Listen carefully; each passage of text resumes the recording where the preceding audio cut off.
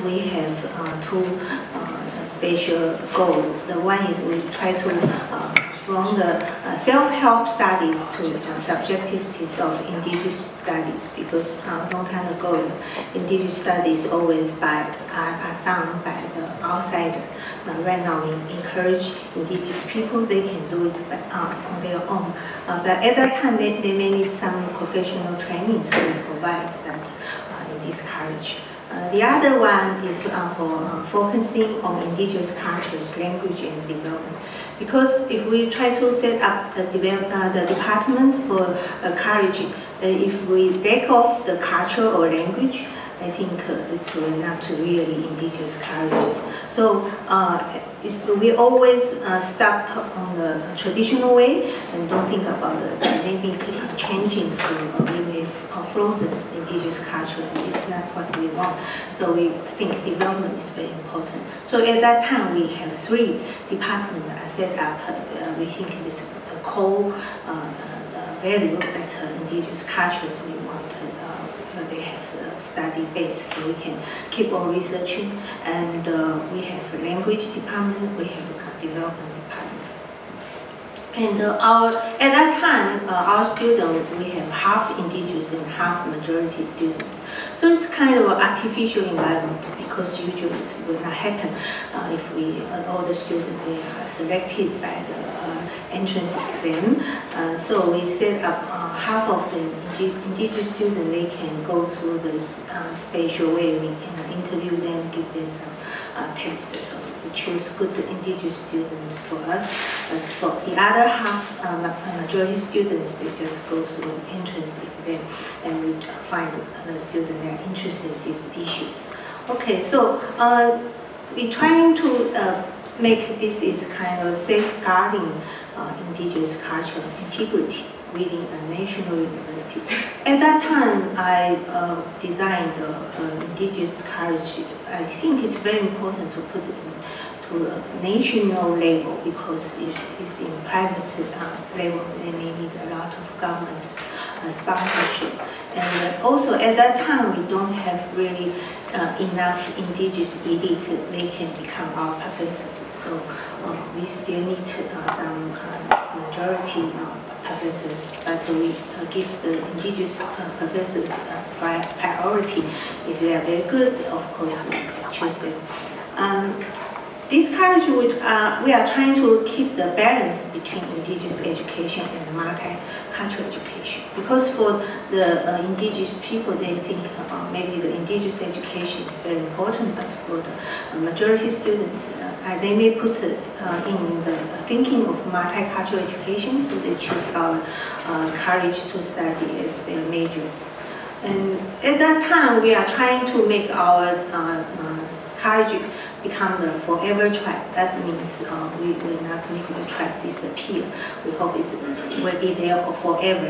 And also we try to encourage our students to go back to serve their own tribe. So they are not like the original way people get higher education. They stay in the urban area and don't have any chance, or they would not like to go back to the tribe. So the tribe always in a bad situation. And right now we're trying to encourage more young people go back, work for their own tribe, and we can make the tribe getting better.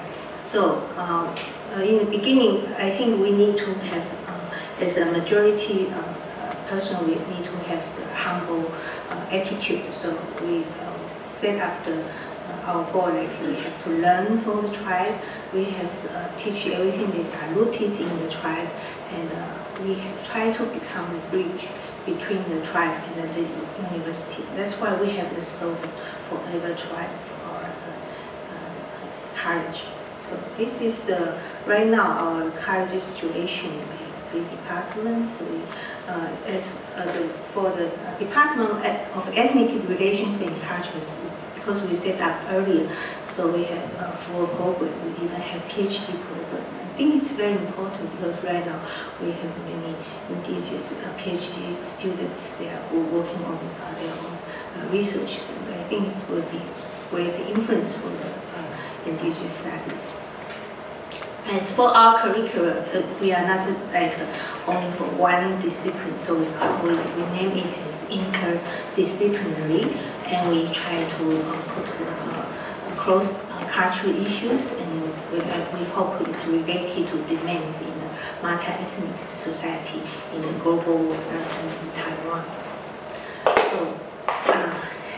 So at that time, we think indigenous education is not only for indigenous people, but also for the majority. We discussed this yesterday.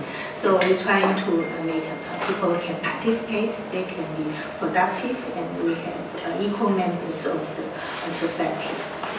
So we have some course design. We have the foundation program for the college, and it's a kind of required courses. At that time, I think it's very important for the students. They have to take classes like Introduction to Taiwan's Indigenous Peoples, because set up this class in the formal education. It's kind of start at the beginning, because usually for the anthropology department, we only talk about that, but we don't really have a special subject to talk about that.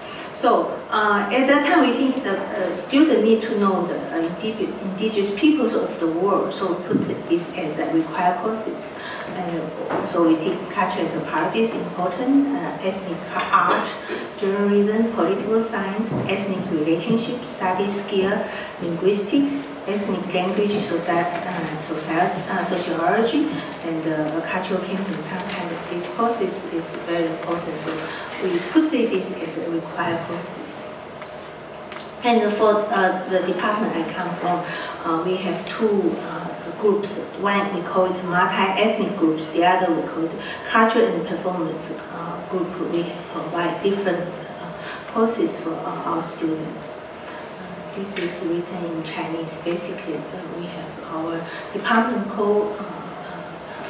courses, and we have two special curriculum. And this is the foundation. As for the foundation courses, we have basic ethnic languages. When we set up here, in the beginning, people do have some debate.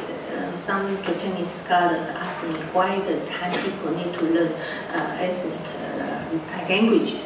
Why it become required? Then I have to explain to them, and I think this is very important, because for the majority of students, they get a chance to learn tribal ethnic languages. It's a very essential requirement for an anthropologist. They want to do their research in the ethnic area. So I think there's no question. But at that time, some people really doubt about it, and we have to fight for it. Unfortunately, at that time we have some problem to hire the ethnic language teachers, because they usually don't have the university background. So we have to tell them they are the only one they can transmit their languages. Professors, they don't really know. So right now there's no problem. Okay, this is our whole programs. And the next department is Indigenous Language and Communication. They have their aim. They try to understand Indigenous cultural history and language. They have master Indigenous communication theory and community social practice. Kind of program. Okay, if you're interested, you may find on our website. And the third one is focus on the development. But at that time, we think social work is also very important. So we accept development. We set up the undergraduate program of Indigenous social work, because they really need social workers for Indigenous communities. And because the student can get license for it, so right now this program becomes the most popular programs in our college. So we have a lot of courses, and we have many design. I think if you are interested, you can find more.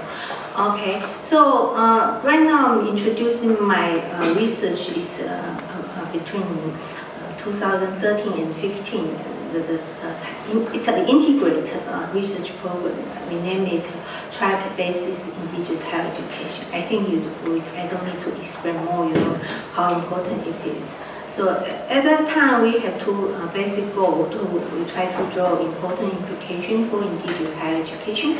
We are trying to compare education, invest in social changes, and exploring community development and social welfare service delivery. So we have four professors, basically from anthropology, sociology, and social work disciplines. This is kind of cooperative strategies between the tribe and the College of Indigenous Studies in Taiwan. And at that time, we set up our cooperation, like people want to go to the tribe to study. Right now, most of the tribe, they have only elders and children. They have some difficulty facing. We try to understand their need. And then we try to empower them. So we have people like me from the education point of view, some people from social work, some people from tour industry. We try to involve them. And our goal is try to get the local practice and can keep the culture resilience. I think that's very important, especially my expertise for education, because as for the cultural transmission in the tribe, they usually have their own way, by the family or by the tribe, but after the school introduced into the tribe, the mother or the father, they don't think they can teach their children, or the tribal elders, they cannot speak Mandarin, so they think they cannot teach their children. So they lose their function, and they all depend on the school training. But the school teachers compared to us, they are not 7-11. They cannot be responsible for everything after the student leaves the school. So I think we should try to make this function get resilience. And fortunately, it's still there, so we can do something more right now.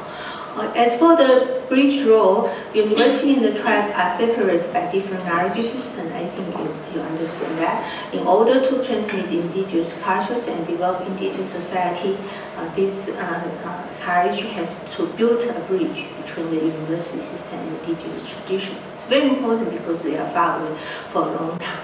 How to do it? So we have a group, we discuss it. We went to Hawaii University, talked to professors over there. We have a paper presented for the indigenous education in Hawaii. Okay, now introduce my own research about how I do it from the course design and community participation. The university and the tribe are separated by different knowledge. In order to transmit indigenous cultures and develop indigenous societies, the college has had to build I repeat right now, okay. It's important as the bridge. It is through the course design that to attend indigenous community activities can explore to a deeper understanding about the needs of the tribe and to design the course activities together. So for the first year, we undertook field study and attended a course among the people of an indigenous tribe near the campus. The second year, we designed a surface learning class for the tribal elders and children. College students join the senior care activities in the tribe or the learning services for middle high school and the elementary school, which are located nearby. Furthermore, we have brought university courses to the tribe so that students can learn the wisdom from the elders directly and attend the community activities. We also invited tribal elite and experienced educators to give speech. So my research method is kind of interview, participant observation, panel discussion, class attendance, and questionnaire. This is the tribe I choose. It's nearby my campus. By driving only take 5 minutes, so all the people envy me. And my students are easy to access this is their image, the Guangwu Shequ. This is in Amis called Winaha. And first of all, we need to get their permission. So my group interviewed the head of the village, got her permission. Then we explained the villagers in the church on Sunday, tell them what we are doing, introduce my members. Basically, they all feel welcome, but they don't know what they can do for us. So it's a beginning. Okay, then I talked to the other elite and get their permissions. So after the permissions, we do bring students to the Rinahan tribe, so students can attend both activities and provide service for them. And this is 91 years old Amis elder.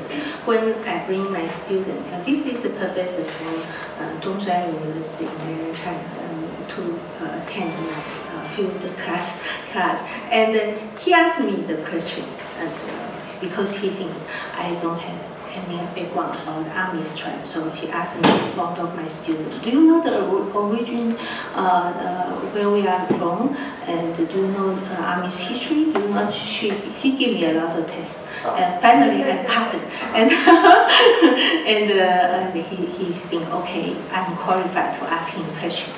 And he told me in the beginning, after he started to speak, he said, finally you are here. I'm waiting for you for a long time. Why he asked me that? Finally, I understand why. And I keep asking him a lot of questions, but he's very careful. He said, I need to ask my ancestor because before I answer you. So I said, how can he ask his ancestor? He just go back and come back and say, okay, you can ask. Because I always keep asking very smart questions, because maybe it's a secret or it's very sacred wisdom. He need to get permission. So I just very nervous if his ancestors say no, then my student cannot learn anything. So and I have guests over there. Unfortunately, everything is fine. I think their ancestors like me, so we make everything very smoothly. But when I talk about this story, I think it's important because we don't need to think we have the right to ask them about their culture, their wisdom, and they should answer us. I think it's very important, and he gave me very good lessons. Of course, I transmit to my students and other scholars. And I am not here. That means my student will visit the elders, visit the singing group, dance group with the village head, and he explained everything. Because half of my students are indigenous students, so they can talk to them directly. So they have very nice gathering. They look happy. I'm not there. See, I don't need to be there. Then I come back, discuss with my student. And one student from mainland China, she wrote a very good paper after the class. I feel very happy. And the other student, especially this student, she said, professors, I learned from you about the knowledge, but I learned from the elders about the wisdom. Really, it inspired me. That's why I have continuous researches. This is, I invite Sakilayas elders to go to my class. After his lecture, one of my students come to me and say, thank you. I said, why? She said, thank you, because he thinks it's kind of honor. I invite his elder to come to my class. He said, thank you to me. I said, oh, of course, thank you. So I think what I'm doing is very nice. I should keep on doing. This is another lecture. We saw this film yesterday. Yeah, you already know him. Okay. So the tribal elders, they express, before I provide service learning, we need to know their need. We are not just going to the tribe and say, I'm providing you service, they come here, doing this, doing that. No, I think it's not right way. So we have to ask what they need us to do. And I interviewed them, so they told me they need, we help them to do the tribal cultural transmission. They need daily care for the senior, and they need learning assistance for the children. They need professional assistance for the tribal organizations because they don't know how to type in, how to transmit the data, so they can apply for more budget for their foundations. And they hope we can help them to develop the tour industry for Rinahan tribe because it's nearby the sightseeing places. For the elders, indigenous knowledge should be applied to social work service for elders in Taiwan. Elders are bearers of their wisdoms, but the situation is, unfortunately, outside they usually use their own way and outside resources to serve the needs of elders. So I did a few work here and found something new. Some elders, they reject join the regular social work service because they feel they are uncomfortable. They are usually treated as a dependent person and lose their dignity. So they prefer to talk in the tree, not in tree, under the tree, and they can have their own social activities. They don't want to go to the service because they think they are treated as children. They are not. They should get more respect. So I have some questions. What are the gaps between the traditional and the new service for the elders, and how can we bridge this? So, of course, I have to learn from them. So we observe funding social service regularly, and I interview the elders. Then we compare the funded activities with the traditional roles which the elders usually participate in. So this is the 90 years of the person he talking about. 七角川事件 for me it's very precious data. This elder, he's doing some tours for children, toys for children to play. We have a lot of talk. This very old lady, this baby head, talk to them. She can make a very good traditional custom. Even the Japanese people and Seneca people bought her work. And I asked her why she designed that way. She said, I thought for a long time, I think it's pretty, so I do it. Then she cannot explain more, but I know she's the original creator. Okay, then I have good interview with the helper and the volunteer over there and see how we can do together. And I interview the people who she's doing some souvenirs. So I have some observation, like I went to the funded service place, I exploring the age daycare center, and when the tribe has some activities, harvest festival, fishing festival, and family rituals, they invite me, of course I come. And I try to construct the supporting model. This is the schedule before their daily care activities. The eldest people, they use the wine to worship, tell their ancestors we are doing something they can bless us. I think it's not what we Han people think about daycare center. People just go there. They think it's a spiritual thing, so it's not daily life, not only daily life activities. If you look at anthropology watch what they are doing. See all the older ladies, they are doing some basic hand working, and the volunteer told me they need to move their hands so can keep their working. But after that, I think we can do something more for these older people. You saw this summer festival yesterday. Why I showed this to you, because it's heavy raining and people still keep on dancing for whole day. They have their Greek gown there, but in the afternoon they take it off, keep on their walking. They are very enthusiastic. This is also interesting because I interviewed the head over there. He told me he want to do this for their people. At that time, right now, they need to make the head for the festival. Why? I don't understand. After I interviewed more person, I finally I know why. Because after the historic event, they are run off from their tribe. They cannot bring their document or their daily things because they have to run away in the midnight, so they cannot bring those beautiful things. So the elder feel they need this again because they think when they put this on, they look very nice. Okay, this is a fishing festival. The head, they are political person because they would like to come, so they can get some political support. This is their family ceremony. Okay, now I'm talking about service learning for my classes. there are 3 places. One is elementary school, the other is in the senior high school, then the other one is in the elder caring services. We plan together because I emphasize I'm not do everything for them. They have to plan with us. We need to know their needs, so we need to fit their needs. And I give my students choices. They can choose so many choices.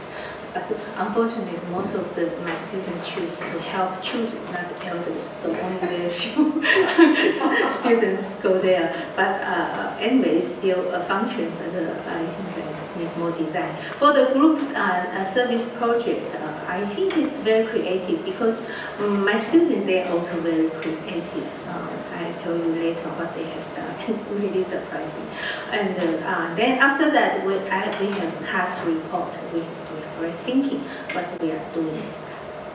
So first of all, I talk to the principal and their major director what they need us to do, and they are very serious. They ask their teachers what we can do for them. They do questionnaire, and then I ask my students choose. Most of them choose to go to the school.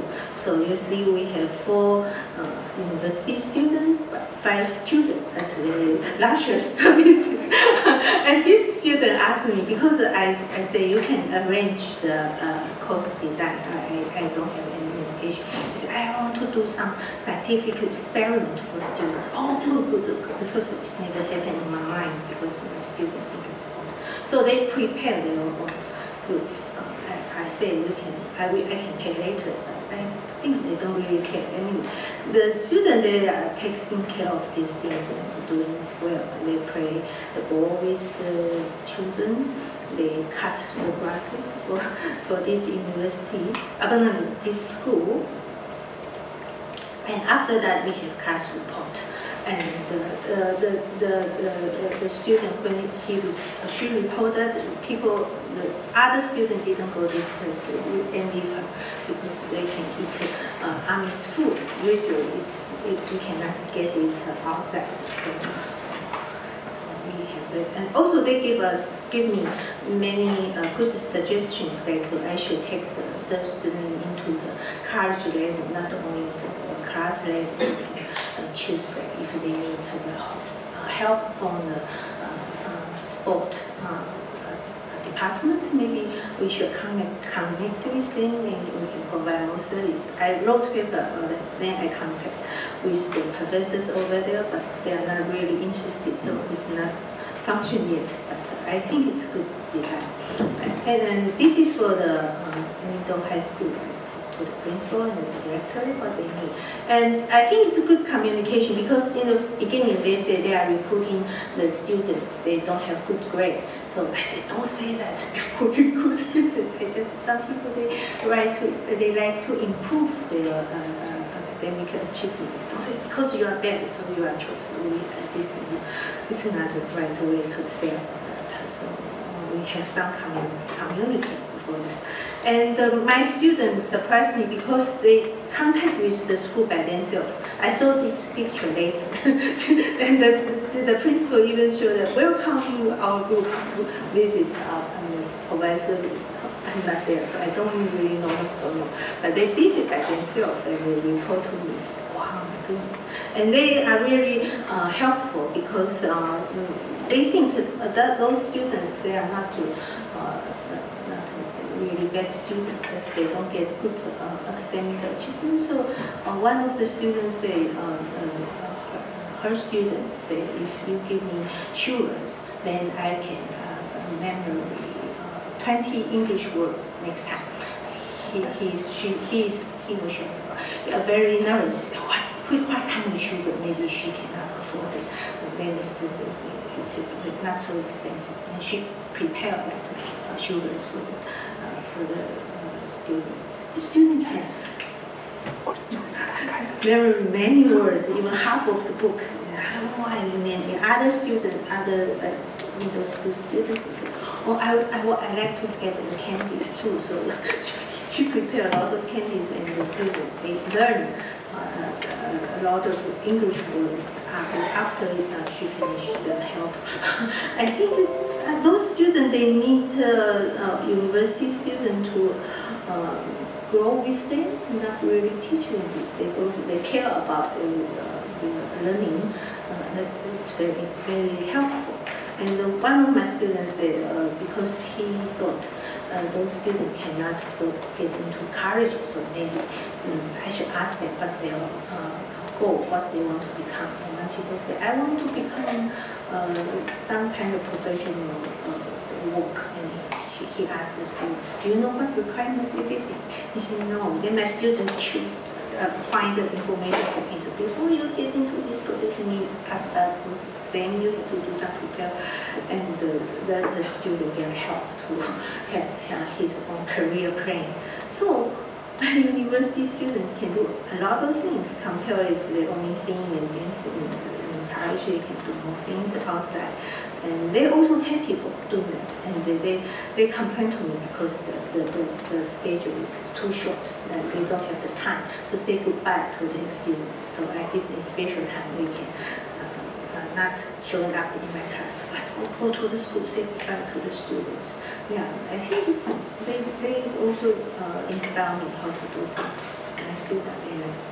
Okay, this is for the senior citizens. They have birthday celebration. They pick in beans because they try to make their thing they can work.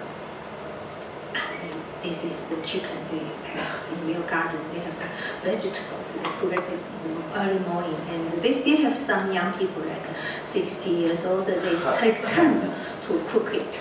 And this is also amazing because usually we have this funded service. We usually order the bento, it's a lunchbox, and we need to order and take government money to bring back. But they can serve their own and we get better food. Yeah, so we should not think they are reliant person. They can solve many questions. They can help themselves very well. Oh, then I asked the question, how do you think about this service? My students, basically, those are good. These two, because they are opposite questions. I show here. I am not interested in local culture. It's useless. The other things are good. I can make friends, I can find new ways. It's good for my responsibility, good for participants or public affairs. Okay. All activities are evaluated by students. The result shows that students do appreciate this arrangement and expect to learn more. And then I have the tribe presentation. I talked to elders before the presentation. It's in the night. This lady even wear pajamas to come, and she has to go home herself in late night. So I really worry about her. But she do her own things, and because they want to show up and they're happy we can get together again. This time we get more people, but unfortunately most of them are elder people. Okay, and the village heads they say because we think the culture is very important, so they think they should learn more about the traditional songs they can perform well. They encourage their people. We should do more because right now professors they are studying us. So I think we give positive feedback from it. Okay, this woman right now become representative for the county. So she's no more the head of the village, become more important, and she also show up and encourage people to do things more. So my finding is like usually for the service we have KTV singing, but it's not better than traditional gathering. They can sing together, dance together. For the KTV, they just look at the monitor and sing the songs. For these elder people, it's really too sad because they can do much better. Okay, they prefer to eat, dance, and sing with their friends together, not just KTV.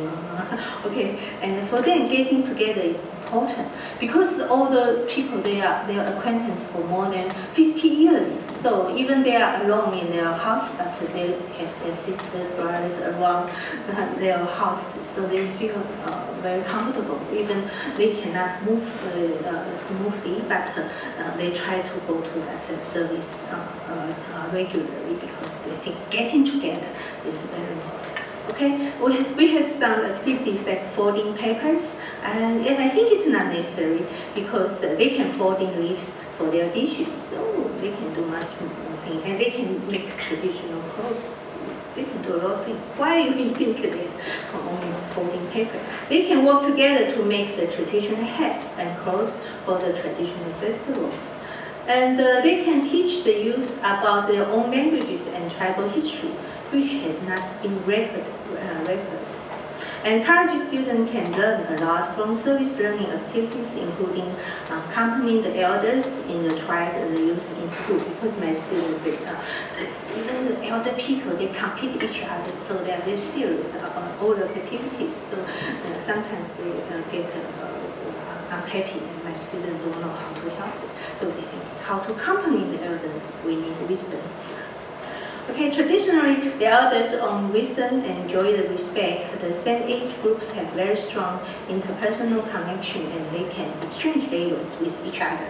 So they perform ritual respect to their spirits before each social activities. This study has begun a process of building long-term relationship. We have found that not only tribe peoples, but also students should be included with mutual interest and joint plan, creating a good working environment for both the university and the tribe. So I have some suggestions that we need to design social services for the elders that are fit for their own need. Social workers should learn indigenous knowledge and use the tribal existing resources to serve the elders in the tribe. The elders need to be not to be so passive in waiting for social services. They can be more active in solving tribal problems by teaching indigenous knowledge. The elders in the tribe are living treasures, so we need to record their life stories and learn from their indigenous wisdom as soon as possible. So I'm response the Bell and Ward the question in 1996. How do college and universities best prepare students for common citizenship in a diverse, democratic state, while also nurturing group cultural values and institutional participations? So we need in-depth knowledge about the tribe and build supportive and open communication in between.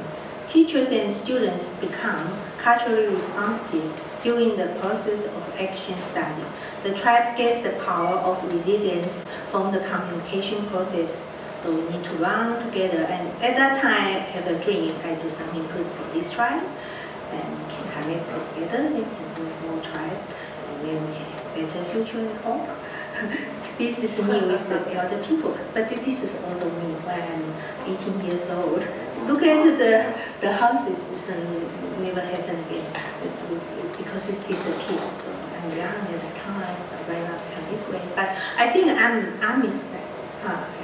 don't think I'm really totally Han people because they influence me, so my personality is kind of nice. We have ample time for questions and discussion now. And one thing that I was thinking of during your talk was that what is the function of a university in different societies? The function of a university like SOAS in a place like London is clearly very different than the functions of the university as you were describing. And that made me think that surely the various tribes represent many different types of societies. Some of them are huge. You mentioned the Amis with 200,000 people. There are others that are significantly smaller, a few hundred people. And I wonder if if you could talk about what would be the different function of a university in these different tribal contexts. I imagine that the role that a university does or could play, or the role that indigenous students with elite education could play in a very tiny population is quite different, I would imagine, than what the roles of a university in a population of 200,000 people that have a much more diverse, perhaps, demographics and different cultures. So basically, my question is, you often refer to the tribe and what the university is trying to do. do different tribes have different needs for different types of university engagement? And if you could talk about that. Okay. The first question is why my National Taiwan University chosen to set up the Indigenous College 20 years ago, 22 years ago. Anyway, because at that time we are chosen because we are nearby the tribes, and Hualien we are the second origin indigenous area. So of course the tribal people they are already looking forward. They give them some pressure for their political person. So we got some support for that. And for academic reason, I already told you, because since I was young, I started doing research in Hualien. At that time, I don't know I will do this later. And because this is a very important place to do field work for anthropologists and tribal people. So, as a university, we are trying to connect with the local communities, kind of government goal. They try to give us some financial support, encourage us to do that. And in my university, not my college doing the thing, the other college are connected with the Hada community group. So we think the university is not only the places we are teaching foreign cultures, also we think we should connect it with our local cultures, and also we can provide some service for them. So that's why I designed my service learning class. I don't want to go to the field work, I get things from the local people. I want to get feedback. But the feedback is not like, oh, I need to paint in the wall. I paint for you, but after you paint, it's not going on. You know, so I asked them what we need, and I designed. And when I designed this community stand, so I gave them time and opportunity to think about what can we do together. Then after I finished my report, I tried to communicate with them what our research findings, so I can get encouragement, and also they can tell me their need. That's why I still need to do more things if I can get a project past the next 2 years. I'm still working on it. It's a long-term relationship. I think people need to trust you first. And at that time, after they trust you, things get easy. Yeah, and because our university is located there, so I always tell the tribal people, I will not disappear. You can always find me. So I'm responsible for what I'm doing. Not like some scholars there from outside, they disappear after they we will not. We will always give it, so we got benefit. So as for your second question, like the other universities, if they are connected with different tribe people, they can do different things. Like we have Jinan University, they have some my friend, she's doing something there. They are dealing with different tribal people, and she used the students' organization to do a lot of tribal service. So we all make each family other indigenous college, because basically they are serving the tribe nearby the Kaohsiung area. They have private group, tribe group, so they have different designing.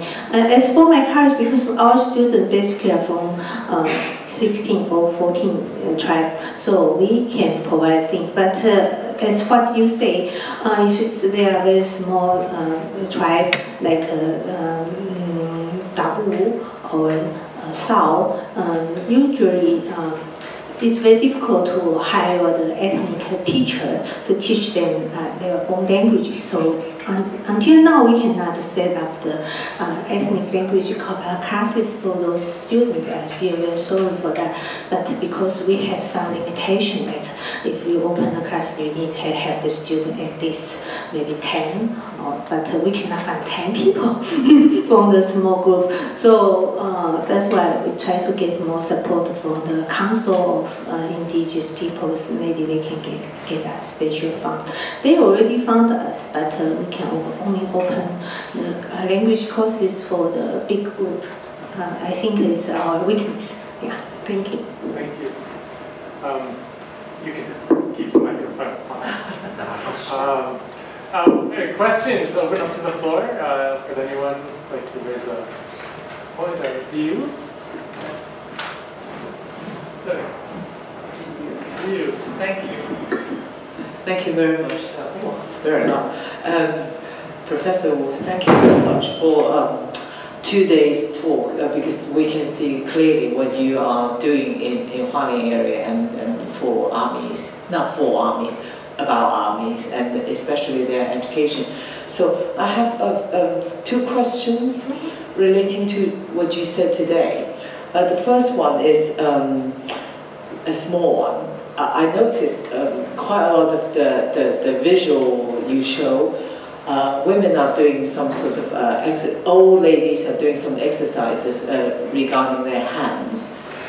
There are only men, there are only women. The men were usually still busy with rituals, so there's quite a very clear gender division there. So could you talk a little bit about this? Mm-hmm. Another thing is, I noticed is your focus this talk on social work services. At first I thought, what's that? I realized that now you mainly meant, if I'm right, you mainly meant the services provided to the elderlies, something like that. So what's the difference for indigenous elderlies to those offered to the Han people, for example?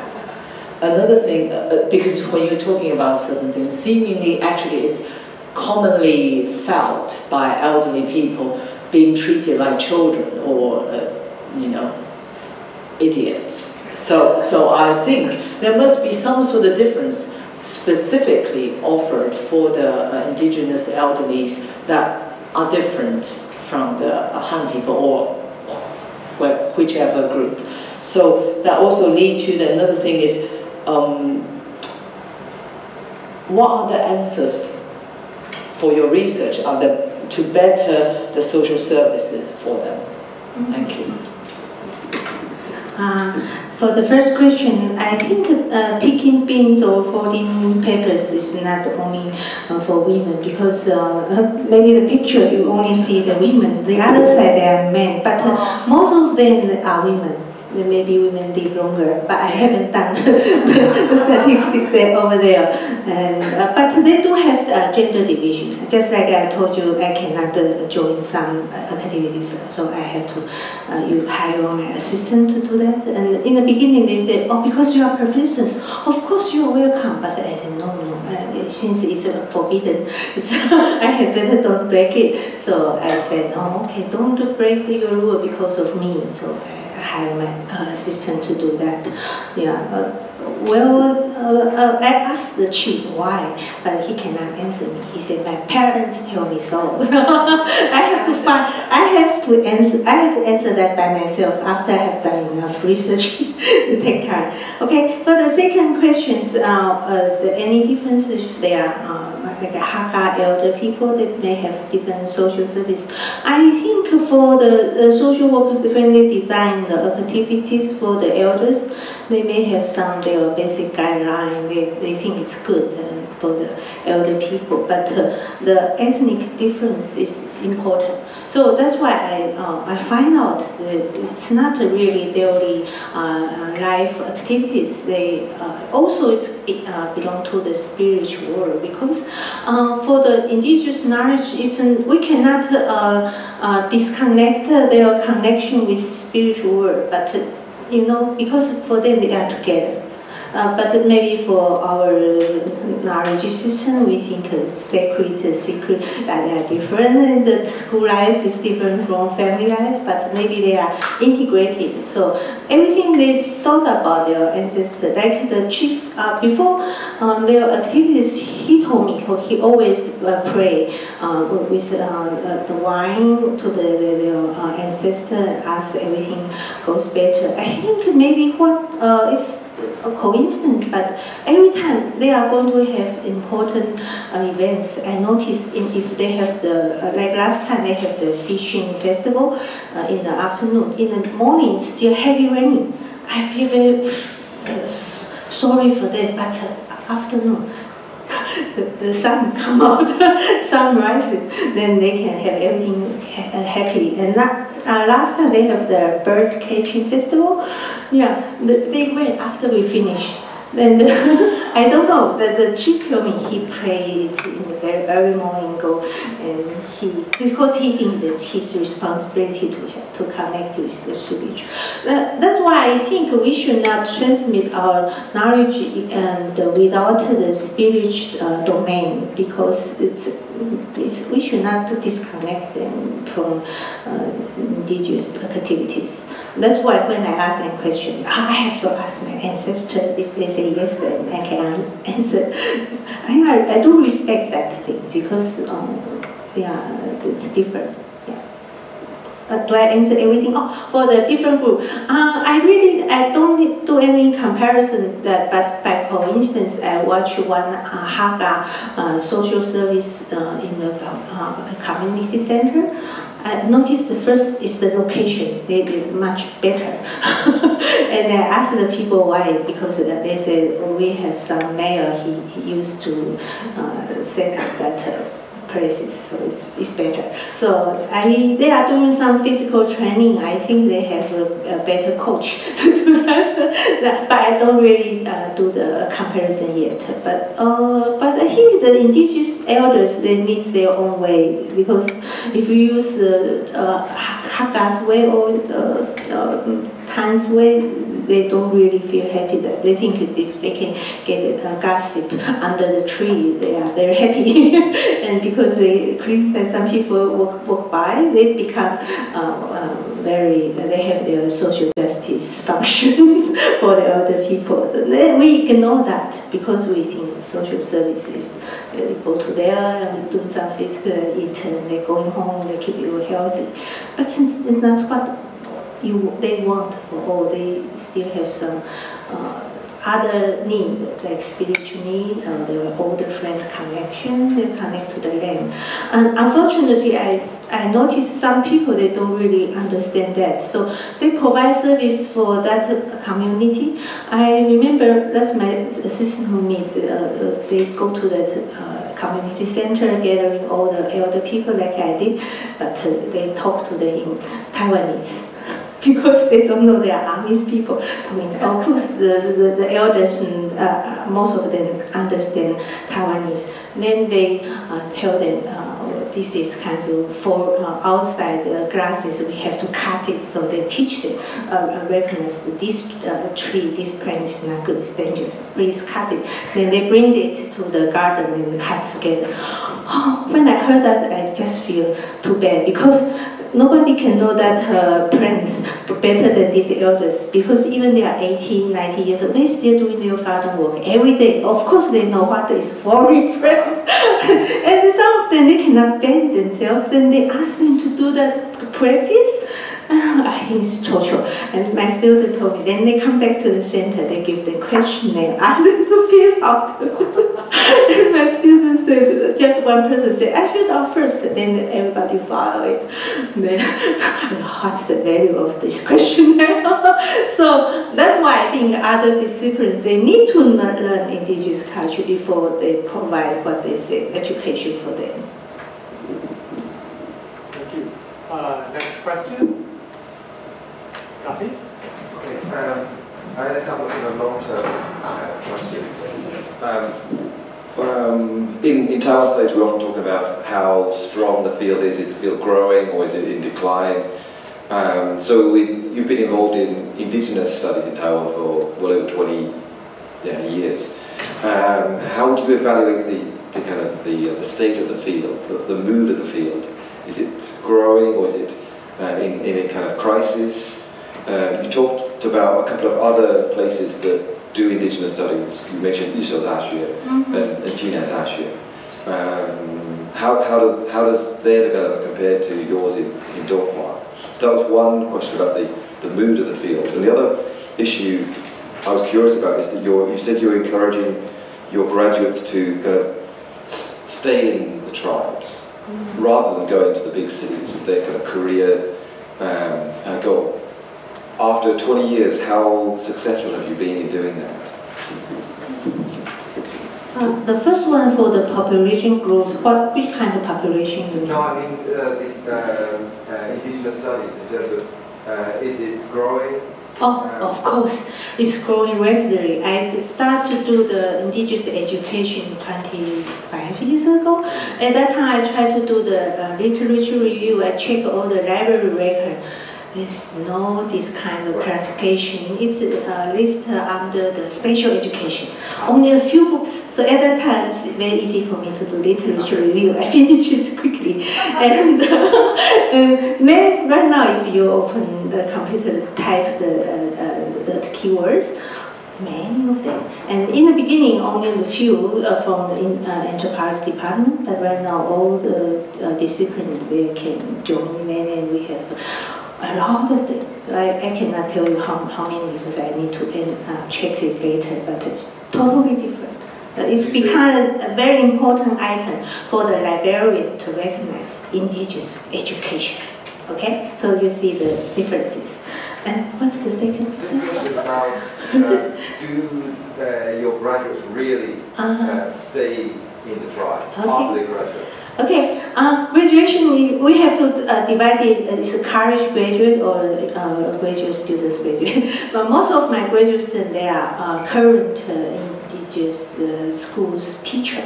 So they come back, they can use their knowledge and skill to help that. So for me, my graduate students never have the problem about to finding a job because they're already in a good position. They know what they are doing, they can do better. I think that's important. For the undergraduate, because we have some special tests, if they pass, they can become, I think Ari is here, he can explain more. They can become an administrative person for working for the government.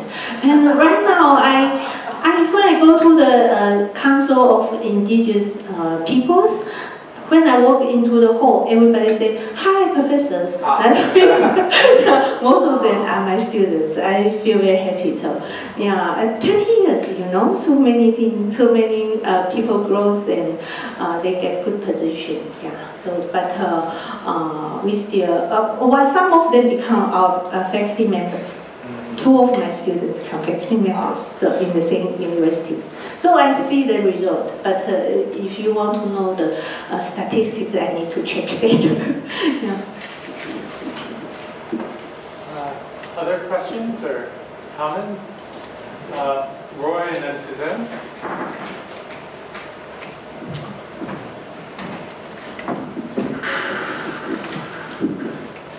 Thank you for the talk, and I'm just curious about how does the long-term care insurance in Taiwan function in this like bridge and the social works for the elderly. Well, we're not saying students because they are still young, but I mean, yeah, they are older people, and how does it work in this corporation? So, thank you. Yeah, just like my student told me, they have difficulty because they don't really understand the elders' needs, and especially if they are from Han group, they don't understand Burmese people. But for the elder people, they really appreciate that the young people come.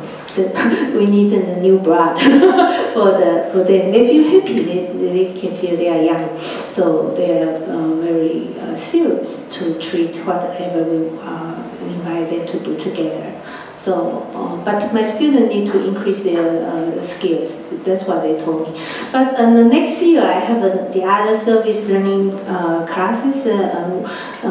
One of my students, she's from Amish tribe, and she chose to serve for the elders. It's much easier because she can speak Amish languages, and all the elders people just feel she's like the daughter, and she know how to lead these elders to do like the physical activities, and how to lead them to sing together, dance together. And after that, I asked her why. She said, "Oh, I always do this in the church." She already know how to do this.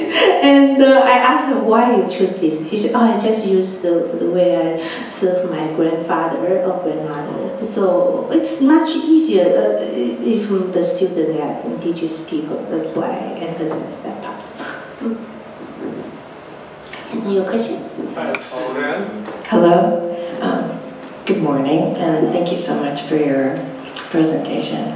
I've been thinking a lot about indigenous education in the United States, and one of the things that comes up a lot is about colonialism and decolonizing. And I haven't heard much discussion here about your program, but it's something that we use as phrase such as the settler groups and what needs to happen. And I don't know if this is a discussion in Taiwan or not, but in the United States, there's very strong within the university saying we need to decolonize, and what are the economic, what are the land consequences, what are the consequences for in the indigenous peoples. And I'm just sort of wondering how you have that conversation in Taiwan. Thank you. Yeah, actually my university provides many courses about decolonization. So I like gender issues. It's very we have a lot of these courses provided there. And for my research, I'm writing a new project right now. I have to turn it in before this month. So I do use decolonization.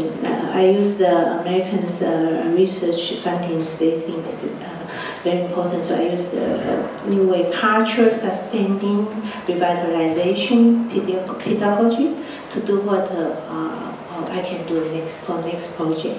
Yeah, I think it's important, but right now we only have finished that cultural responsive teaching. But I think it's enough. We have to move beyond it. So for my next project, hopefully it will pass. I will do more about this. Thank you. We have a question over here.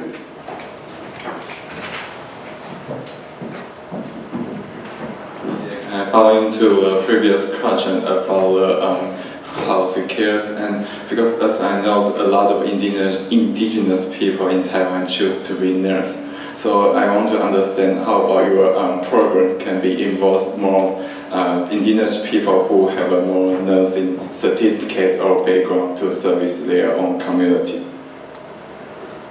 Yesterday I showed a picture. I interviewed the 慈济科技大学. They are training indigenous nurses. It's most important places over there because the 慈济Foundation provide them scholarships and provide them the job because they have their own hospital.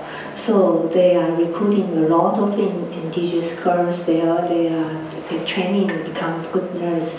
And the director told me they are teaching, that they are making a dictionary so they can use Amish, all kinds of ethnic languages about medical words, so they can use and apply to the elders. So we can shorten the gap between the hospital and the tribal people.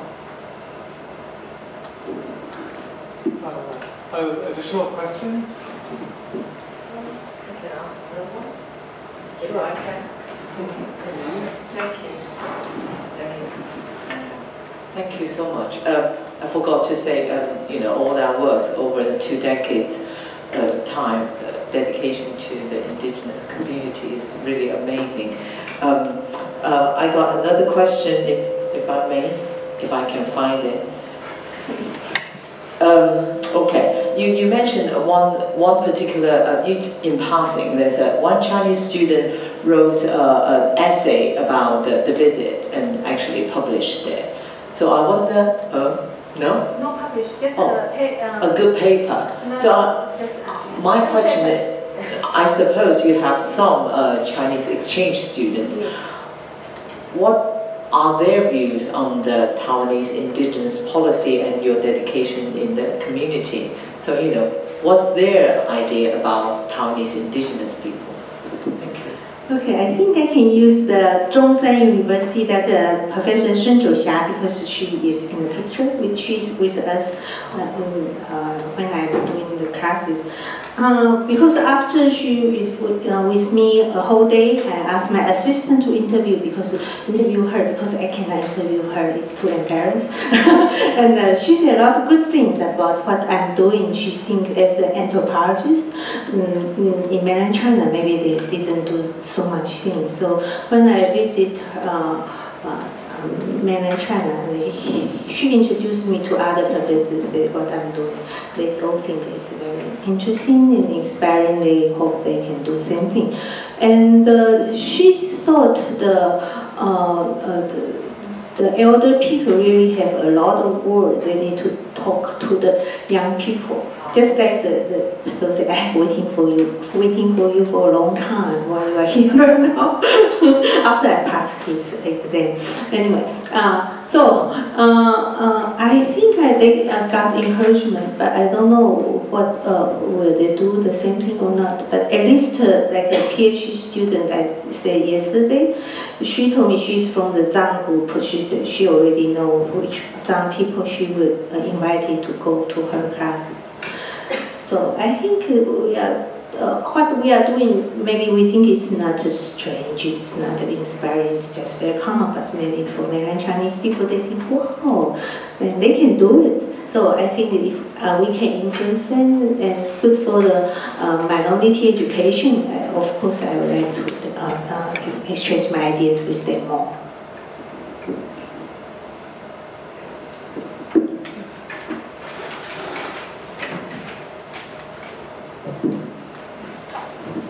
Hi, I'm a student from another field. I'm studying art history, but I also took courses about anthropology and study about the indigenous tribes from my undergraduate and until now for my thesis. Speaking about the colonizing and decolonization, this is what the topic I'm studying about, because for museums right now, they're collecting objects that is that was collected during the colonizing era. So that makes me really interesting about the study about indigenous, how the tribes, they take those objects. What is their view if the objects taken back to the tribe, because they're mostly taken by the Japanese archaeologists, or the archaeologists that is during that time, they kind of thinking to rescue all the objects and exchanging all the kind of like foods, clothes during that era. So I was really interested about like, what is your view as a part of this tribe, and how do you take this, like, how about like the other people, how they think about those objects, if they can come back to their tribe and educate more to their children? Yeah, I think the indigenous young people right now, if they get inspired about decolonization or their indigenous subjectivities, they can create a lot of new way to prove it. Like Sifu I just mentioned yesterday, he opened summer school for the people they want to learn Amis culture. And he emphasized we should learn it by seasons, not by academic years. So because like the Harvest Festival always happen in the summertime. I hope my student can join, but nobody in the school in the summertime, so I can never do it. So like he has that kind of school, and it's really just follow their original season activities, so we can get their real spiritual. Not right now. Usually Harvest Festival should not happen in the summer, it should be in autumn. So, but right now because of the tourists, because of our summer vacation, so we moved to that town. Maybe so we cannot go back to the original design. He tried to come back everything to the original thesis and fit for what the modern people need. And I think he will do a very good job. I saw that his idea from the radio. I said, oh, what he's doing is what I want to do. So they already do it. So that's why I like education. Once you inspire students, they can do much better than we thought.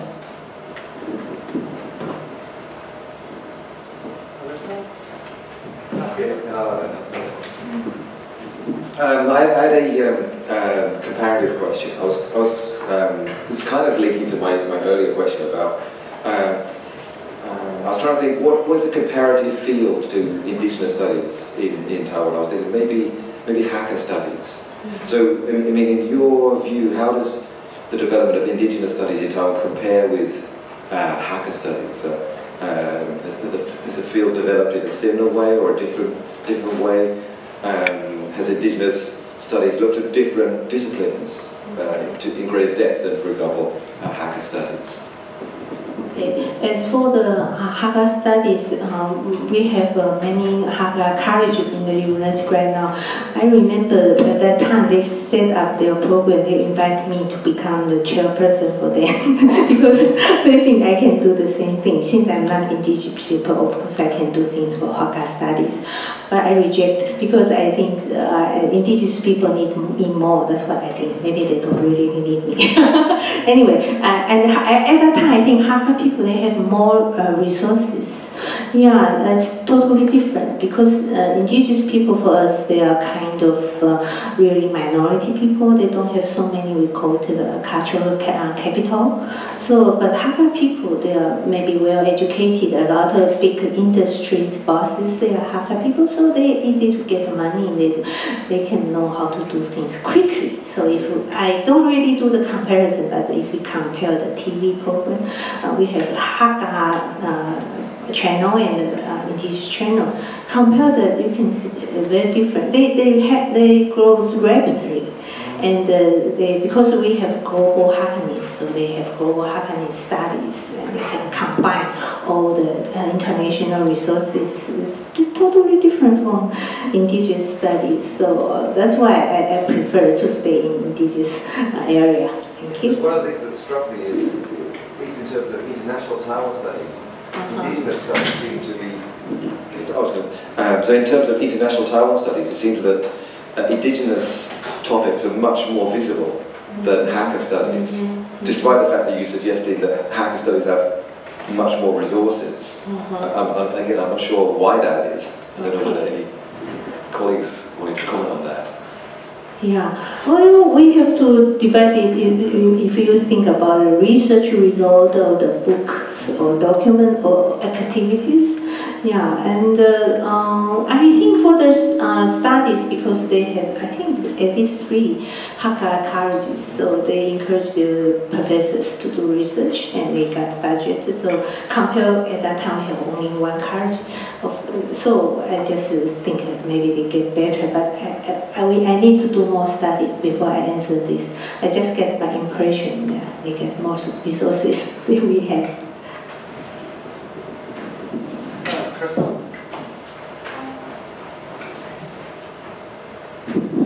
According to your research, do you think what is the most important factor to sustain the indigenous cultural identity in higher education? And compare with your research, can you provide some other researcher also focus on the same research issue but provide different strategy with that? Okay, for the cultural identity, I think most of my students, if they get identity, and they will get better performance. But right now, I don't really have the statistic data can support that. But we have some literature review from some indigenous PhD students. They wrote papers. They have conclusion about the high school indigenous students, and they have some research. They show that if they got inspired by indigenous identity, they get better performance. But for the undergraduate student level, I haven't done the statistical quantitative studies. Maybe next time I should do something. But for anthropologists, I just indulge in the qualitative studies. I enjoy the connection with the tribal peoples. Maybe before I design the questionnaire, it's better. Then I just right now show up the achievement. Maybe it's still for outsider point of view to design the questionnaire. I don't like that, so I think I need time to design better way to find out the relationships. I thought I'd hop in with a question myself now, and it comes out sort of my thinking about the long tortured history of anthropologists with indigenous informants. And I'm wondering, in some of the videos you showed, there seem to be moments of performance of indigeneity rather than some sort of organic indigeneity. And there is perhaps no distinction there anyway, but I'm wondering if in your studies or your students approach this. For example, two things. I noticed in one of the pictures of the teenage boys dancing that our eyes focus naturally on the outfits that they are wearing, which presumably symbolize something which I don't know. But I also couldn't help note, and I imagine that in your university what you talk about are the outfits and what's communicated by them and the rituals and so forth. But I couldn't help noticing that they were all wearing sneakers made by different famous corporate brands. The back row was a row of Nikes, and then the front row was mostly Adidas with a New Balance thrown in and some Nikes. And one person was barefoot. Oh, one person was barefoot? I did not notice that. Right, interesting. Which left me, perhaps incorrectly, with the impression that the local teenager said, okay, it's 10 o'clock, now we are going to put on our, our indigenous uniforms and perform for all the people there taking pictures of them, for example. And then afterwards we were going to go out playing football in our Adidas and Nikes. Even if that were the case, I wouldn't denigrate that in any way, right? It doesn't make them less or indigenous or what have you. But my sense would be that this sort of ironic distance or whatever, I don't get the sense that this sort of discussion happens in your teachings. And the other moment that occurred to me was the elder who said that he can't answer your question until he consults with his ancestors. And he goes into the back room and then he comes out and he says, the ancestor said, okay, go ahead. So it occurs to me, maybe I'm overly cynical here, maybe he was consulting with his ancestors, right? In all sincerity and interacting with you in all sincerity. Or maybe he was performing in front of you, the local anthropologist to whom he can gain something from in different ways, right? And having performed that, now he's, and again, if that possibility is at least there, and I wouldn't knock him for doing it, but the potential for irony, right? The potential for you go there in all sincerity, or your students do, and learn what is presented to you, right? And then that's what the education consists of. I'm just wondering, does the possibility of manipulation by informants, the possibility of set performance pieces, in what are, no matter no matter what, indigenous dancing did not take place historically, right, with a white car sort of navigating around them right behind. And so that just, but I don't get the sense that this kind of dynamic is presented as indigenous education. So that's sort of my constellation of questions. When you mentioned about that elder people just go back and try to consult with the ancestors to what he's doing. We have a famous anthropology story that's happened to the American indigenous people.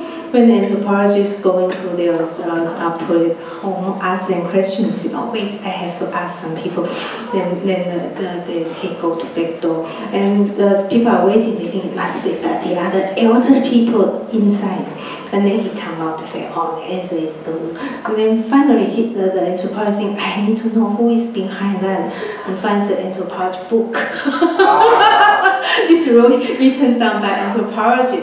That's why I feel very dangerous, because maybe the anthropologists, like Japanese anthropologists or Han anthropologists, they record something, but it's not really true.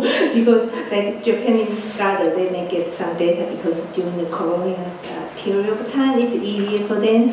Of course, they take some time and effort to get the data. But I heard some indigenous people say, oh, these people come ask a lot of questions, so we all prepare the same answer, so they will not ask more. So I really doubt what they record about it. So if they are consulting with anthropologist book, this is in danger. But it's really happened because my Japanese scholar, she needs some, she did her PhD dissertation about Gamaran languages, and she told me, because her book has been translated into Chinese. So some people ask the Gamaran people about their history. Oh wait, I have to ask them and answer. Well. So that's why we need deep, long-term research. Then we can find the real story. No. But don't authorize by anthropologists, because they may be wrong.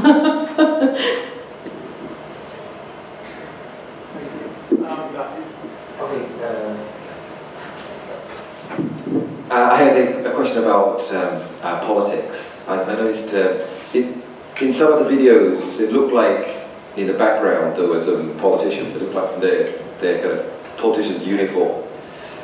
Did you have any problems delivering your kind of programs with local politicians? Were they supportive, or were they suspicious of what you were doing? Actually, I try to avoid and just be independent. But when I attend some their festivals, I usually meet the same political person over there, because it's also important situation, occasions for them to be in there. They provide the gift, provide the prizes for the competition, for all the activities, so they can win their heart, something like that. Yeah, but I try to avoid their influence to me, so I don't really get involved with political activities. Yeah, and as for what you think about the young people, what they did, because we saw from the film, you see the big crown, the head, the chief told me it's designed by the young people, because the young people, I already told you the importance for them, especially for elder people, that the young people, they think, they notice the importance, so they decide, the chief told me, last year, they decided to design it by themselves. Most of the young people, they are workers for this kind of performance company. So they have all the skills, so they design and do it, so we can see different lighting or something like that. And I think the young people learn quickly, and they have modern skills, so they create something. And the chief feel very happy, and he said this year they do more things. I observed these activities keep on maybe 4 years. This year I still want to do the record because I can see the changes differently. Like I told you yesterday, the elder women, they didn't perform anymore. Yeah, because maybe they are too old. Yeah, they don't want to do it. I don't really know the reason.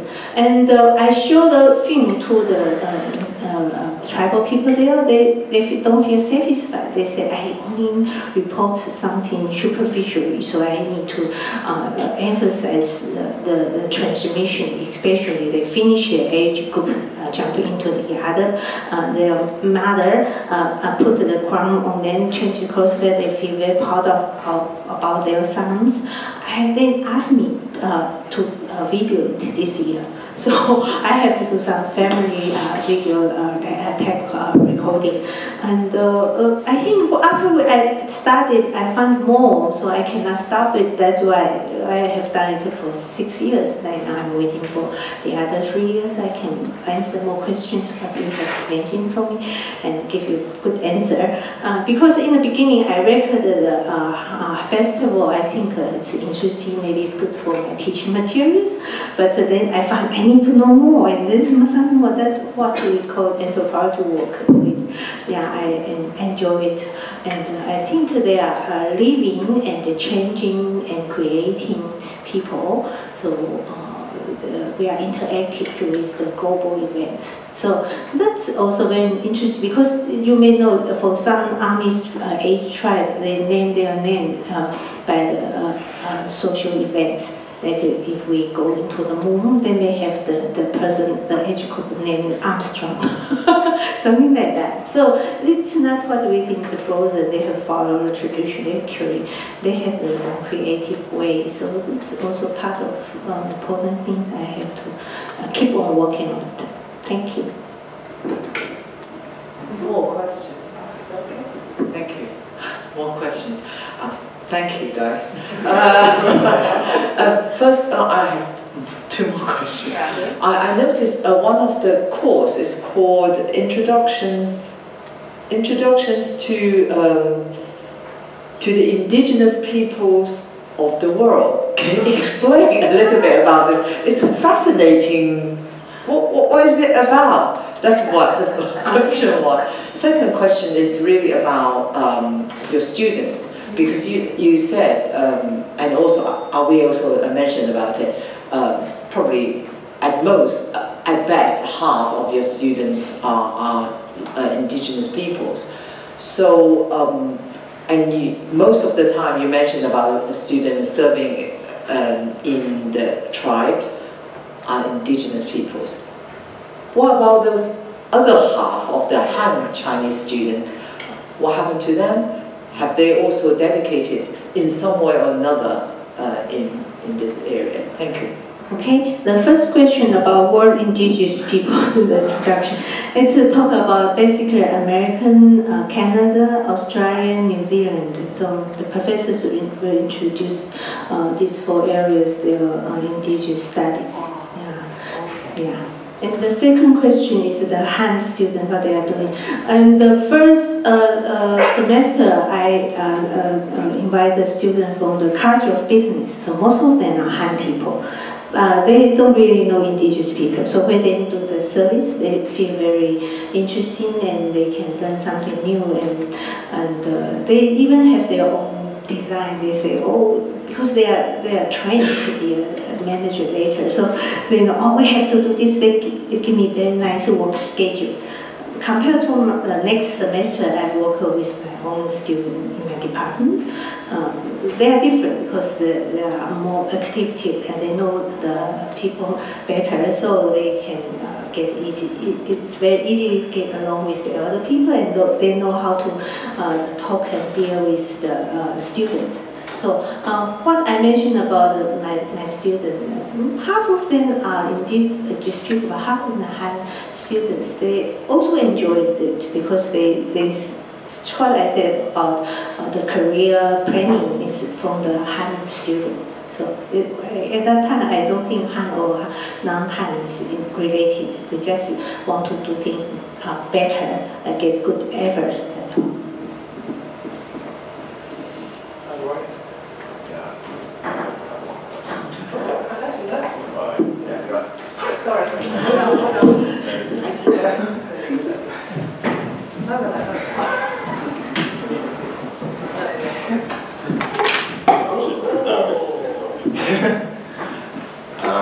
Well, sorry if I may want to ask one more question, but it also kind of combines.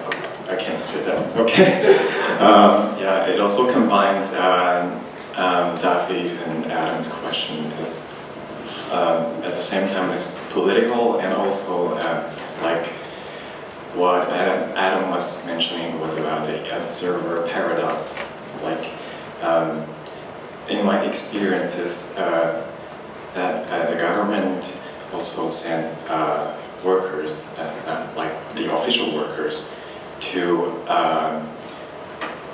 how to say, participate the local activities in the terms of indigenous people, what they're doing, and they have to report back to the government and taking photos or filming like that.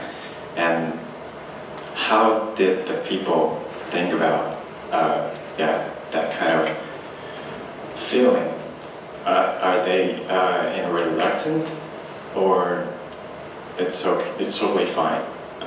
Yeah, because in this, at the same time, they felt they were filmed by the people, and so it's also like kind of lost it, but yeah, did you understand, or I cannot explain because it's too complicated to. Someone help me? I think the question involves, so when indigenous people are doing a ritual, right? The government would often, the Taiwanese government comes and sends observers who record it and communicate what's going on back to government superiors in Taipei, and the indigenous people are aware that they are being filmed and that they are aware that they are doing this in the presence of higher political authorities, and that how does this enter into consideration, your academic consideration, your students' consideration in any way? Is that? Yes, accurate?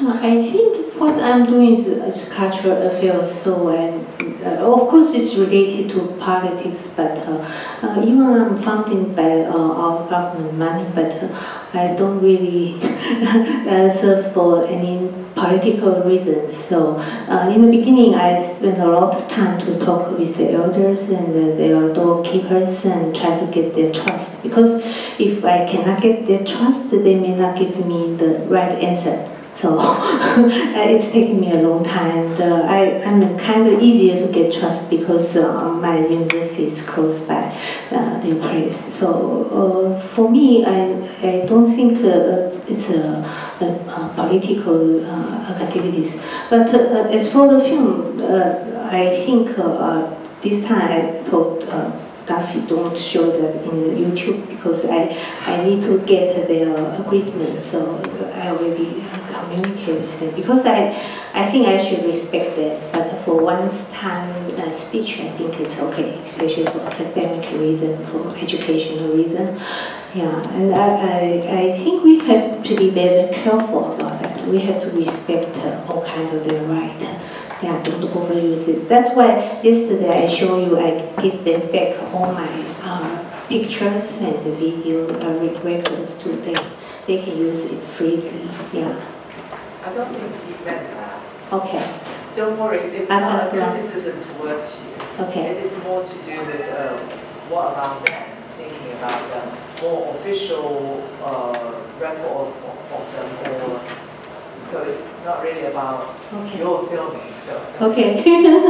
Well, I think just like I said, the head of the region tell their person, because the professors come and do the research, we have to show her best. But we are too loosely, so we have to learn it seriously so we can make better effort.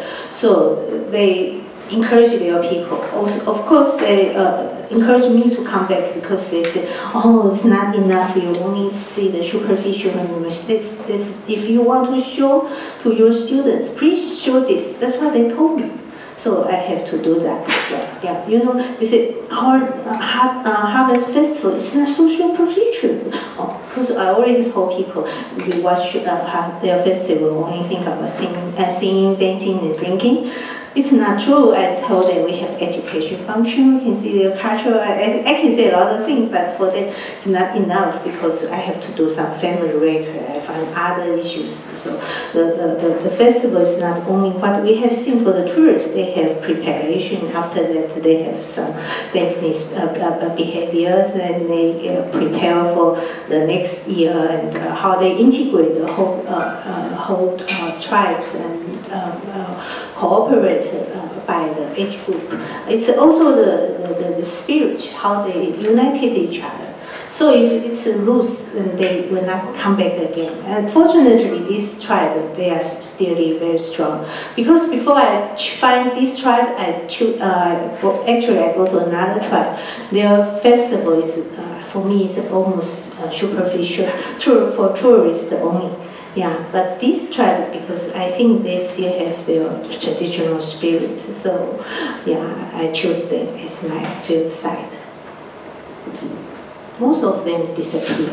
Oh, we have a new commentator.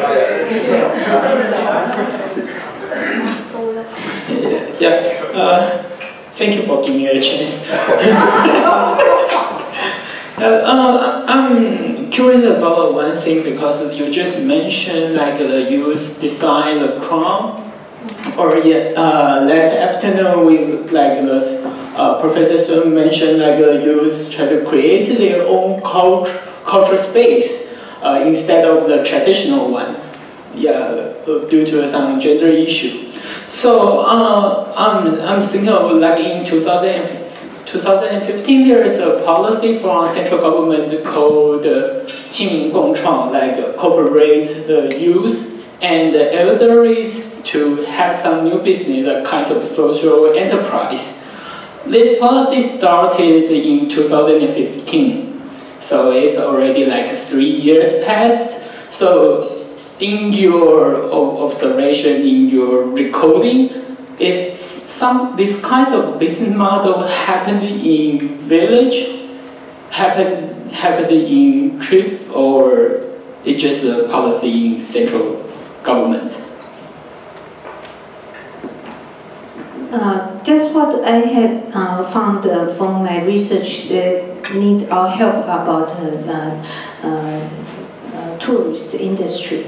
But it's out of my profession, so I didn't really deal with it. So sorry, I cannot answer you that question. But as for my observation, they start some business and they get funded. But usually, if they get fund anymore, they may disappear. So that's why we all emphasize they have to do it by their own. Then they apply for money. Let the government give them money, and after the money is used out, nobody want to run it. This is not successful.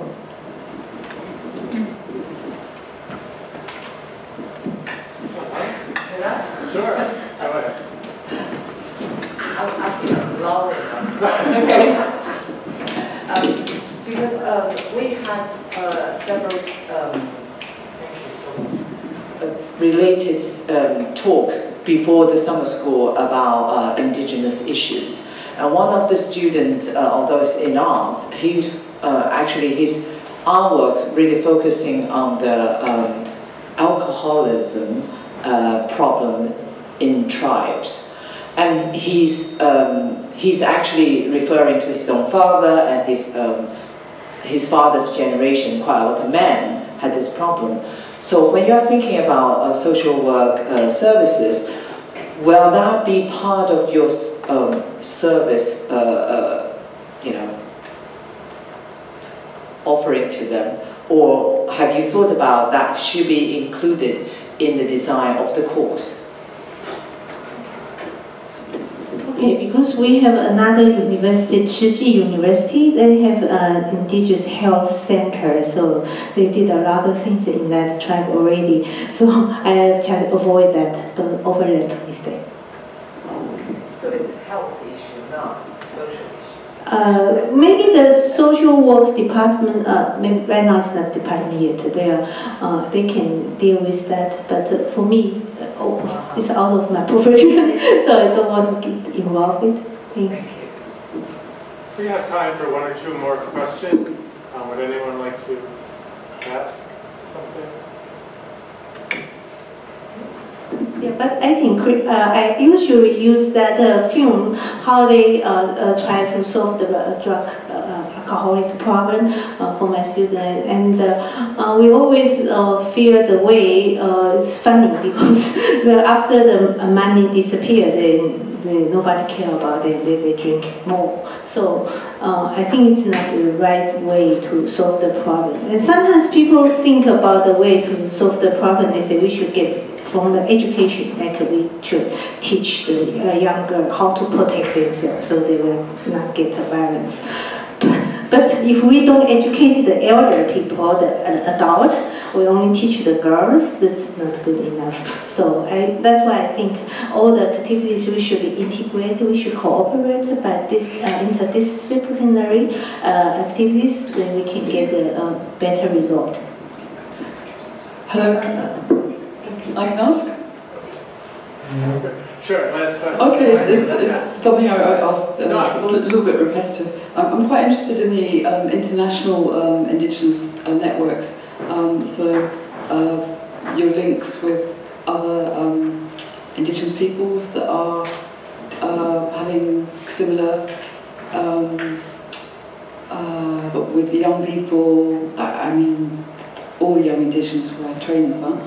So it's, but on other issues as well, the cultural issues, and I have a link with somebody working in elementary school in Taiwan, working on books to educate about other Indigenous cultures around the world, for Maasai, for Sami.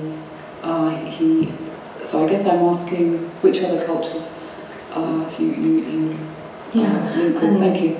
Thank you. When I was the dean, I hated the 2012 WINHEC in Hualien. WINHEC is a World Indigenous Nation Higher Education as consortium. So basically we have indigenous people from 12 countries visit our college. So they already know there's indigenous college in Hualien in Taiwan. Awi is our executive leader for that activities. So if you want to know more, you can learn from him. Also, I attend the WIPSI, World Indigenous People Conference on Education. For my group, we have presentation in Hawaii about this kind of issue. So we already have very good connection with the world indigenous people. Unfortunately, they hope we can held once again because I am not dean anymore, so I cannot answer it. So I transmit to the current dean. So, and for me, it's very important because I make the world indigenous people know our existence, and they saw my students' performance. They get very excited. They think we provide good.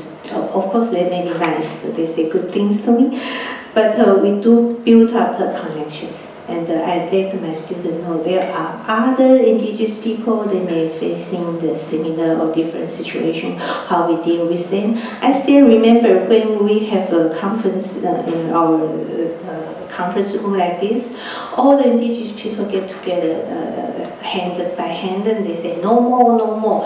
At that time, I just feel very, what should I say, very touching. I hope all the bad things will not happen anymore. So they say, no more, no more. For me, it's a spiritual environment for me. So for me, that conference right now, I still remember that the scene. So I hope we can keep a strong connection. Right now, our young professors, they are doing good things. They are connected with Australian or New Zealand indigenous people fluently. So I think they are doing a good job. Thank you very much, Professor Wu. So big round of applause. Thank you. It's wonderful to hear talks on back-to-back days, really, and wonderful questions too. Before we break for lunch, what we thought we'd do is, since we are a recurring and small community here, have everybody just introduce themselves a little bit and say a few words about yourself, and so we'll have more to schmooze about.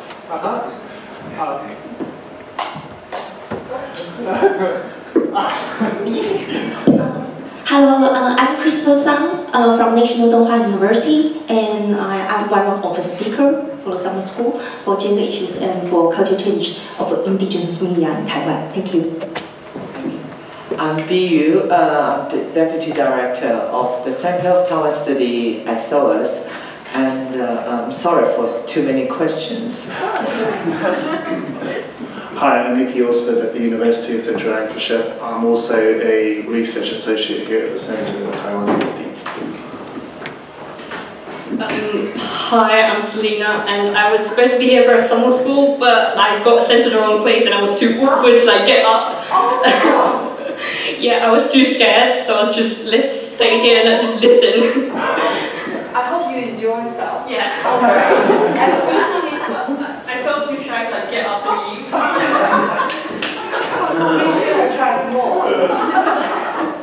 Hi everyone, I'm Daryl Sturck, a literary translator, mostly short stories and novels from Taiwan, and teach translation in Lingnan now, Lingnan Dashi in Hong Kong, and I'm researching indigenous language translation, which in translation studies has not been talked about at all. So that's my thing.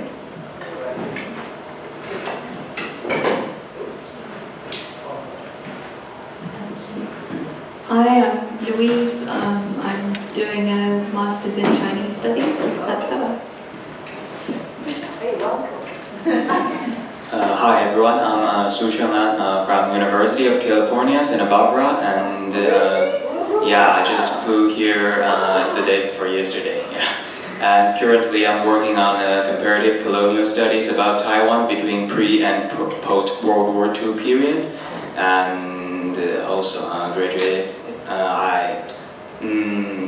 It's quite interesting because my undergrad major was Arabic language and Middle Eastern Islamic studies, so I'm currently also working on a paper about the global Uyghur human rights activism, and which I will present on a conference at New York this September.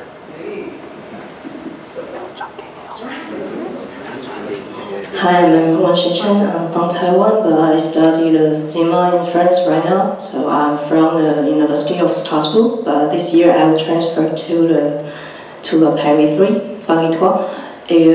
I don't know. My research is about the industry of the Taiwan cinema, and this Thursday morning I will present my research. And they are all presenters. You also. Good morning. Yeah. My name is Nana.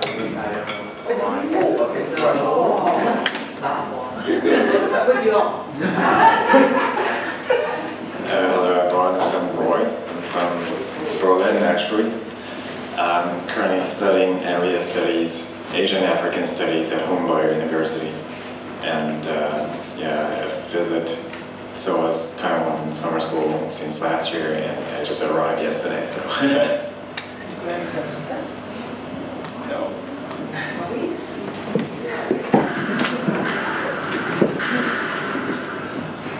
Hi everyone, so you already heard a lot of my name during this session, right? So I'm Arun Mona. I'm also from the National Donghua University. I was trained in law and I teach indigenous law in Taiwan. Thank you. Hello, I'm Jia Yuan. I'm from the office of SOAS Center of Taiwan Study, and I hope you all enjoy our summer school. Thank you. Thank you. Hi, I'm Yang Jing. I'm probably the northest Taiwanese student who study Indigenous. I'm from Glasgow University, and my subject is about the provenance and collecting provenance in an international context. That's a really long name of my course, but probably just talking about restitutions and repatriate, which is kind of an upcoming trend for Taiwanese museums to study for. And yeah, I hope I can give some contribution to the Taiwanese indigenous field for the objects that is collected in museums. And I will share my thesis in the upcoming training seminar. Yeah, thank you. Hello, I'm Suzanne Morris, and I'm a faculty member at College of the Atlantic in Maine. I am a feminist, botanist, agroecologist, and I've been invited to teach with a colleague in Taiwan, so I'm here to learn about Taiwan more. I've only been there for 3 weeks at Hualien, which was beautiful. And I guess I'll just leave it at that. I'm also interested in, I guess that what I'll be teaching is, with my students is about sort of social history of agriculture and what role moving from indigenous practices to settled agriculture to industrial agriculture, the use of sugar as a means to build the economy, etc. So I'm interested in that particular trajectory with the sort of overlaying colonialism on top of that. So if any of you have more agricultural interests, please let me know, and I'd love to talk about tea as well. So thank you. Hi, I'm Zhen Yan. I'm an MA student in University of Leeds, a bit so, like, I want to say I'm a Norris, but Glasgow in it. Okay, University of Leeds. I always call Leeds as something like UK. Yeah, in the middle of Ireland. Yeah. My research is more about historic building regeneration, also cultural industries, social enterprise, and so on. Yeah, also I'm the YouTuber for promoting Chinese traditional tribe actors. So welcome to subscribe my channel. Yeah. Hi, my name is Jian. I was the Mandarin teacher, but I'm retired. This is the third year I attend this summer school. I feel so appreciated SOAS did this course. Although I'm the Taiwanese, but I still learn a lot from this course. Thank you very much. Hello, my name is Marcel Reyes Cortez. I'm a visual anthropologist. I'm actually an ex-alumni of SOAS 20 years ago, and I graduated from Goldsmith as well. I've got an arts residency at Taipei at Treasure Hill, which I'm going to start now this October. And also I am the director of photography and academic research when we have a conference which is going to start now this September with Bert Burke. And it's basically what I do is I try and bridge the gap between practicing artists, practicing scholars with social science. And so I'm both a visual anthropologist and a practitioner and photographer as well. And that's what I'm going to do when I go to Taipei. I'm going to be looking at the social life and the spiritual life of works of art, icons and totems. And so that will be my research that I'm carrying out, and I'm writing a book on the subject as well about Taiwan, and hopefully become a Taiwanese specialist. Yeah, some point in the future. Thank you. Hi everyone, I'm John, and I'm from Taiwan too. I was always very impressed about the Taiwanese study event I have been joining for 4 years. Maybe I will be chancellor of the Taiwanese community in SOAS. Yeah, I'm following 3 years, so yeah, thank you everyone. Hi, I'm Laura. I studied Chinese at Newcastle University, so beat you in the Northern competition. And I spent a year in Taiwan, and now I work for the Center of Taiwan Studies here at SOAS. Hello, my name is Tweed. I'm the festival director for Native Spirit Festival. We screen indigenous films from all around the world. It's mostly the Americas, but we want to bring more in from Asia. And part of the festival is at SOAS. We have a student society here. My background is, our festival is going to be in October, and we'll have a one-day collaboration with Taiwan Studies dedicated to Indigenous Taiwanese cinema. And my background is arts, education and health. So I'm very, for our festival, I'm very keen to help people be educated before we show a lot of films where people don't understand the background or quite what they're seeing. Okay, thank you. Hi, I'm David Fell. I run the Taiwan Center with BU Laura and Jiayuan. And it's time we have a lunch.